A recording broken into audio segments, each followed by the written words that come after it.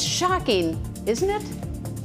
Hello, welcome to Plugged In on Voice of America. I'm Greta Van Susteren, and this week an 11-year-old boy reportedly hacked into an imitation of a Florida state voting website, changing the theoretical election results. Now, he did his hacking in less than 10 minutes, and while the accuracy of the imitation site has been challenged, this experiment does highlight the very real impact that just one hacker, this time a young person, can have both nationally and globally.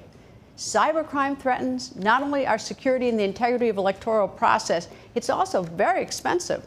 According to experts, global cybercrime costs are projected to hit $6 trillion a year by 2021.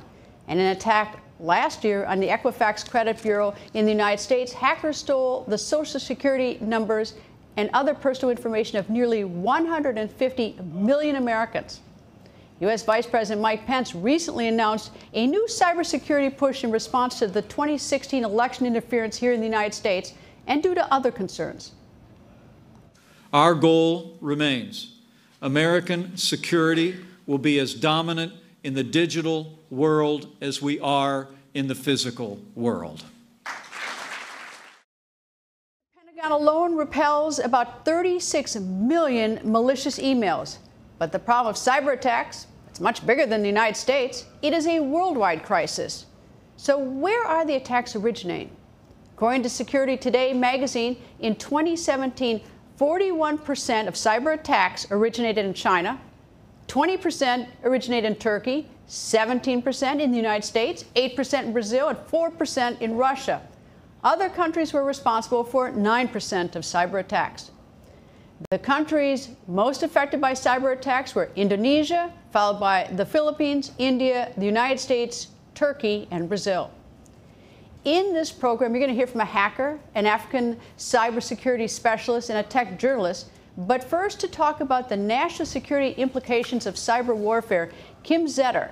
She covers cybersecurity for Wired magazine and is author of the book Countdown to Zero-Day Stuxnet, and a launch of the world's first digital weapon. Nice to see you, Kim.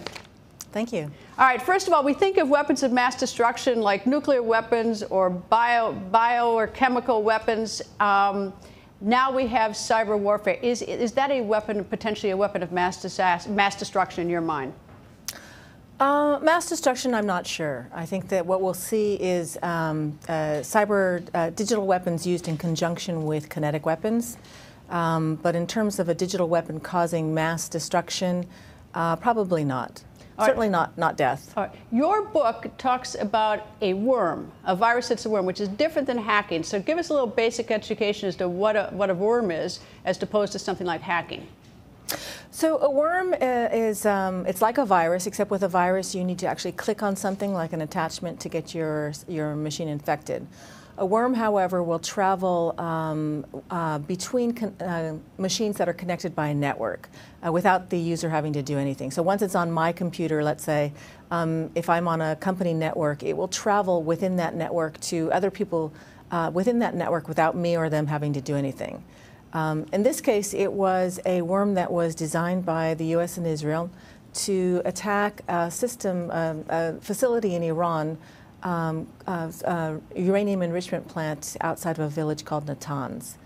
And the malicious code was designed to cause centrifuges there that were enriching uranium hexafluoride gas to cause the centrifuges to spin out of control.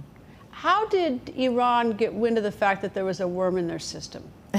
Well, they didn't initially. The worm was discovered outside of the Natanz facility. It started to spread, and it caused some computers to crash and reboot and crash and reboot. And the owners of those computers then contacted their antivirus company, which was a company in Belarus, and they searched the computers and they found some suspicious files. And they made those files available to the rest of the cybersecurity community around the world. And some researchers at the US-based company Symantec started taking it apart.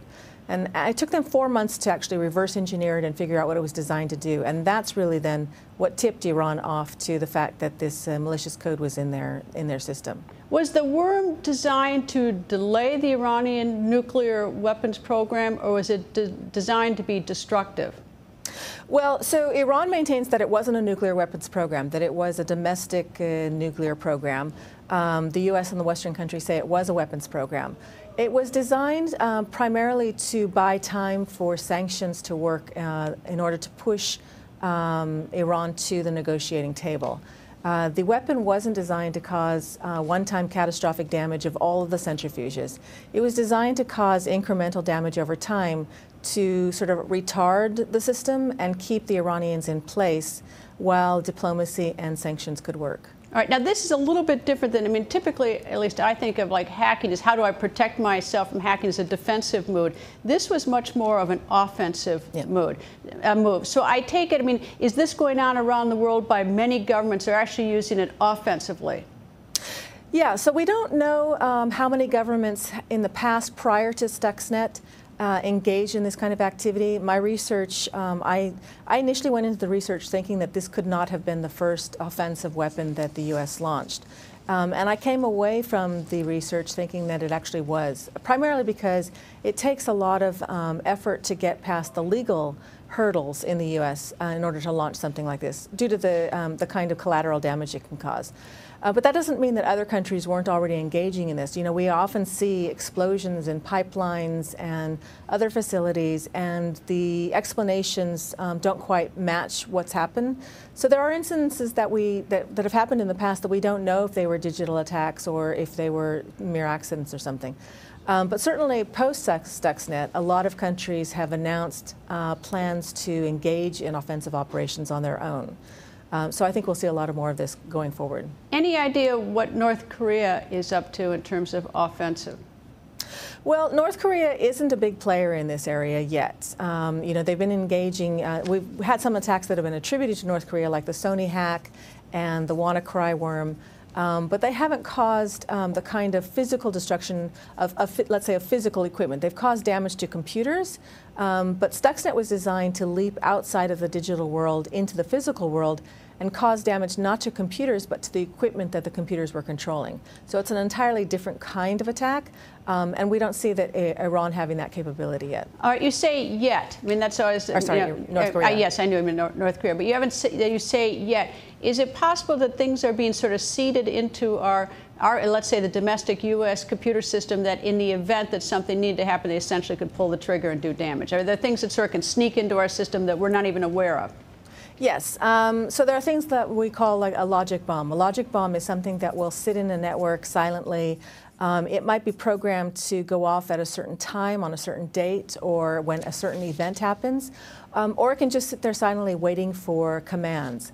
But the problem with planting something like that when you don't know when you're going to use it is that at any time that malware, that malicious code can be undone. Let's say if the system gets disconnected from the internet, or if it gets patched or reconfigured, it can essentially disable that. So even setting something up in advance, in a long time advance of something, just to have that capability later on doesn't necessarily help the adversary. But do we know if it exists? I mean, but at least right now, we're possible with theoretically any nation can be sort of a sitting duck for any of that until it's changed or patched or becomes obsolete for some reason. Yeah, we can assume that there are adversaries in some critical infrastructure networks, just like we can assume that the U.S. is also sitting on critical infrastructure networks overseas. Kim, thank you very much. Great book, great read. Thank you. Thank you. According to the U.S.-based news website CNBC.com, a breach in 2013 at web searcher Yahoo, where 3 billion user accounts were compromised, was the largest hack in U.S. history. Second on that list, 2014, a Russian group known as CyberaWarfare hacked into the sites of multiple email providers and social media and websites, obtaining personal information on 1.2 billion users. Other huge hacks included FriendFinder, MySpace, and the Republican National Committee. Joining us from St. Louis, Missouri to talk about these hacks and others, Vinny Troia, and he is what is called a white hat hacker. Hacking since he was 10 years old, Vinny now hacks into businesses to discover their security weaknesses. Nice to see you, Vinny. Thanks, Greta. Thanks for having me back on. Vinny, explain a little bit more what this white hat hacker is. Well, essentially, it's just like you described. I mean, companies will pay me or pay us for services to try to break into their systems and bypass their defenses. And as a result of that, we will provide them with information on what we found, and which will allow them to patch their vulnerabilities so that the hackers don't get to it before they do. All right, let me give you the list of the top 5 industries at risk of cyber attacks in over 100 countries. Healthcare, manufacturing, financial services, government, transportation. That all sounds scary to me. But let me just ask you to start with financial services, since the FBI has issued some sort of warning that there may be a global cash grab from ATMs, which I assume is a hacking of some sort. But tell me, how at risk are banks? I'd say banks are obviously the primary target because that's where the money is. I've also seen a number of banks, here in the U.S. specifically, really beef up their security. I mean, there's a lot of regulations surrounding the information security of banks. So I think there's a lot of safeguards put in place now. But if you look at banks around the world, traditionally, when you see big cash outs and big ripoffs occurring, they're occurring with banks happening overseas. So even though the regulations are maybe more stringent here in the U.S., there are certainly banks all over the world that are getting hit pretty regularly. All right, aviation. I fly a lot, so naturally, I'm alarmed by at the thought that, besides other things being hacked into, like banking and healthcare, but that aviation could be hacked into, because I assume that would create incredible havoc.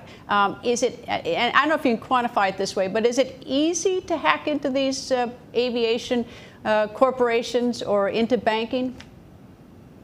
I mean, I guess it all depends on skill level. I mean, sometimes sometimes you just kind of get lucky and you find the door wide open, which is what happens a lot of the times with these big hacks. I know there was a gentleman, Chris Roberts, who was able to hack into an airline a few years back just by plugging into one of the ports under the seat. And so nobody saw that coming, but he was able to access the airline controls or the airplane's, manual controls. And so obviously that caused a big stir. But so when you look at it from that way, I mean, he was able to simply just plug in. And so I guess some people would consider that easy, sure. But he had the knowledge to just go about and do it. So I think it comes down to more of a question of, what's the motivation to do it and, the willingness to do it. What scares you? This whole Bitcoin thing is interesting. I think no one really understands how a lot of people don't understand how Bitcoin really works. And so with all these new currencies coming out, where's the money really? I mean, who's actually holding it and how are the funds, being secured and transferred? I think I think we're seeing more and more Bitcoin agencies being hacked, and that's probably where things are heading at this point. What about the New York Stock Exchange? Is that, I mean, are all those companies that are on the exchange, I realize it's giant, it's huge, but are they pretty much ahead of the game and secure, or is that a real reason, is that a real vulnerable spot? It's always going to be a vulnerable spot, but as far as the New York Stock Exchange, I've actually done work with them before. I mean, they host a few live simulations annually where they have people come in and actually try to hack in under live circumstances to make sure that there's nothing going on. So I think the stock exchange is pretty secure at this point. But that's not to say that someday someone might not just leave the door wide open. It certainly has happened before. What about that 11-year-old who, at least they think that he in this hypothetical or imitated website, could hack into the electoral website in Florida?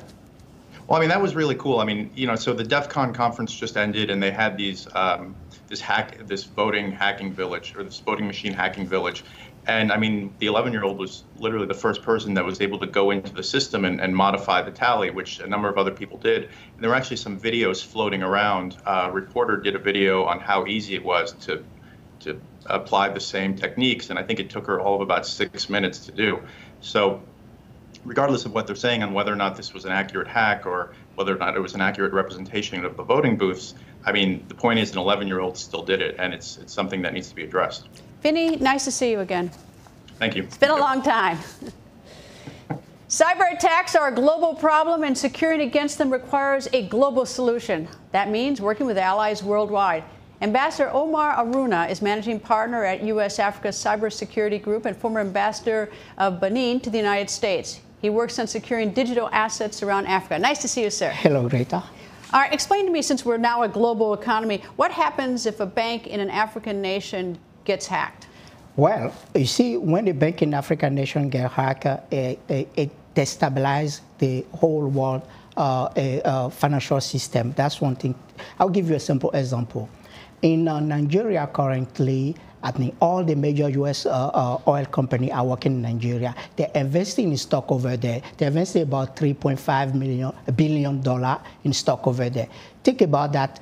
A bank or the financial system in Nigeria get hacked, and all that investment is a loss. Obviously, there is a repercussion for those major oil company. So that's some of the things that can happen easily when you're talking about cybersecurity abroad. That's the direct financial cost of bank. What does it do to destabilizing a nation such as Nigeria? Destabilizing a nation, you know, is finance is always a destabilizing factor in any economy. And you think about that, there is people don't get paid. There is a riot on a street, and the next thing you know, things are out of hand. Government is toppled. And if it's a friendly government to the U.S., then is another issue, which is a big diplomatic issue. And let us assume that during that period of time, there is a major vote that is taking place at the UN Security Council. And then the U.S. need that vote. It's gone. So basically, no one's alone. We're all interconnected with each other at this point. We're all interconnected. And, you know, the weakest link is always the door for disaster. And we need to face the weakest link. Where's the weakest spot in terms of, as you look at this, like it's on the African continent, what worries you the most about cybersecurity? If I tell you that out of 54 countries in Africa, only 20%, I mean, 30 of them don't have any cybersecurity regulation. No INS. Zero. None, zero. And could they impact other parts of the world? Obviously, yes, because you have these countries who are part of the concert of nations and the active economies that contribute to the world. And then think about it also.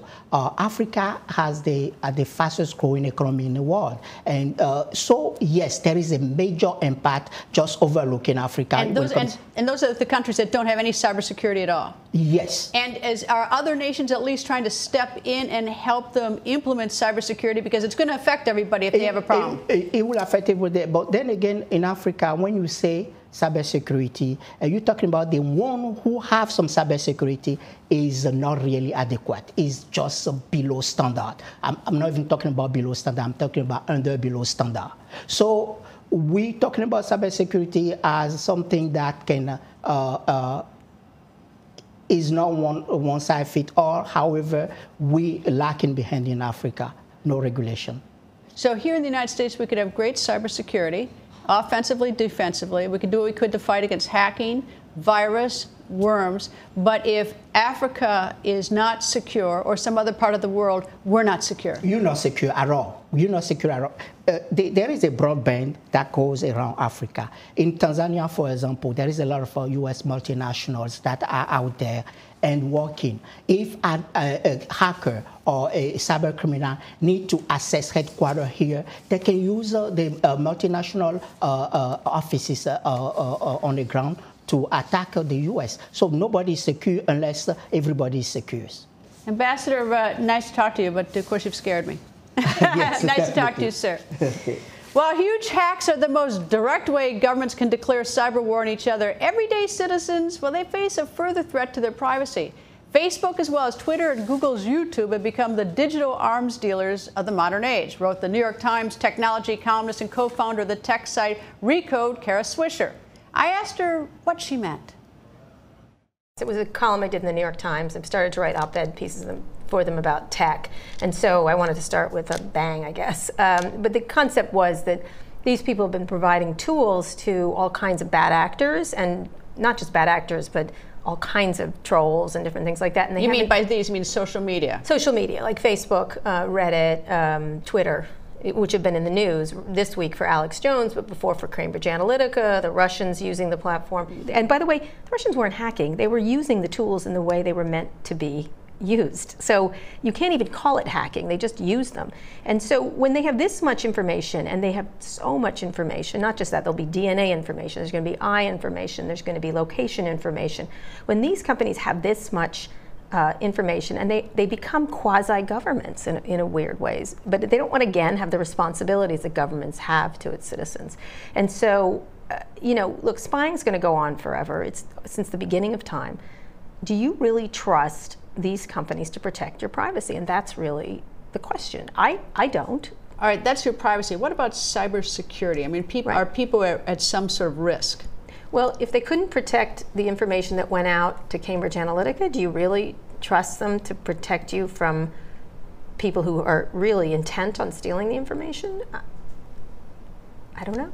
But the fact of the matter is we've created all these systems without thinking of the safeguards that need to be in place. And the minute you try to put safeguards in, they accuse you of First Amendment, they accuse you of censorship, they accuse you of this. You cannot do bad things in life either. And you cannot sort of sully, if you're making a product, sullying the product with these people makes it a worse product. It's like being in a city and all of a sudden there's broken glass everywhere. And if they want to create a city and they want to run it, they have to run it the way they need police, they need firemen, they need all kinds of things. Do you see any risks at all, this sort of big picture, like to our banking system or anything? Everything. So this is a cybersecurity risk to our banking. Well, it's already under siege everywhere. There's all kinds of different really interesting technology around blockchain and others that they're trying to reform this and trying to figure out ways to do it. There is always going to be bad actors. People are always going to try to rob a bank wherever it happens to be. That's because that's where the money is, right? And so as we start to shift things and we start to move to everything online and to everything in the cloud, we've got to really pay attention to the consequences. And I think what happened is you have a bunch of people in Silicon Valley who literally do not think of the impact of the creations they've made, and they don't want to be responsible for them. Don't care? No, it's too easy to say that. Don't think about it. Now, those of you who have been following Plugged In know that press freedom is a topic we discuss routinely here and is specifically protected in the U.S. Constitution. It's vital to freedom. Press is not free, though, in many parts of the world, and today's story about lack of press freedom hits close to home for Voice of America. Authorities in China arrested 2 VOA Mandarin service reporters. They were arrested while conducting an interview with Su Wenguan, a Chinese citizen who had 2 weeks earlier also been arrested and subsequently released for speaking to Voice of America. The 2 VOA reporters have likewise now been released, and one of those reporters, VOA correspondent Yibing Feng, joins us. Nice to see you, and I'm delighted that you're out. Hi, nice to see you too. So what happened? Yeah, we have broadcasted the news about Professor Sun Guang for about 2 weeks. Sun Guang was, active critic of Chinese government and its policy, against the universal values for a long period of time, probably 20 years, 30 years. And he was recently invited to VOA's Mandarin TV show live to talk about Chinese leaders' policy for investment overseas. He just called the policy as just money throwing and very risky. He said it was not appropriate to do that overseas while so many people in China are still struggling under the poverty line. Just then, he was stopped by some secret police who broke into his home to interfere with the live interview with the VOA. And then shortly, he was not heard of from then on. And we tried to contact him by all means, but there was no response from his cell phone or from his landline phone or email or Skype, nothing. So we try to follow his whereabouts, for many days. We went to, my colleague Alan and I personally went to Jinan, Mr. Sun's hometown, to check out, at his apartment. But we found nothing. And his neighbor told us he probably was put under house arrest at a hotel or something. And last weekend, we heard that Professor Sun and his wife were put back home again, still under. And if I may stop, that video we have is then is you actually trying to talk to him, and then you were detained. And what happened to you? Yes, just we arrived at his apartment to see if he was really put back home, and we found him home, but quite a number of secret police and plainclothes men were still at his door watching him.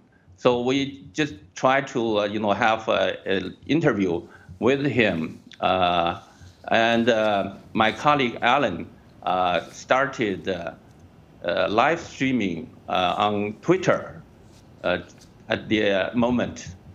And Professor Sun told his experience for the last 10 days or so, where he was put was 4 hotels. At each hotel they were staying there just for a couple of days, and the police tried to ask them to make a statement, to publish a statement, telling people that they were traveling, they were on a tour, but they refused. And of course, then you were in custody, and you were taken into custody. And if I can just sort of jump ahead, not to cut you off because we're running out of time, but you have now been released, thankfully. But it just once again puts a spotlight on the fact that there aren't press freedoms around the world, and that we have it here in the United States. And as noted, I'm delighted you and your colleague are out, and we're very lucky here in the United States for the free press. That's all the time we have for today. Stay tuned by liking us on Facebook and Voice America. You can also like my Facebook page at facebook.com/Greta and follow me on Twitter at Greta. Thanks for being plugged in.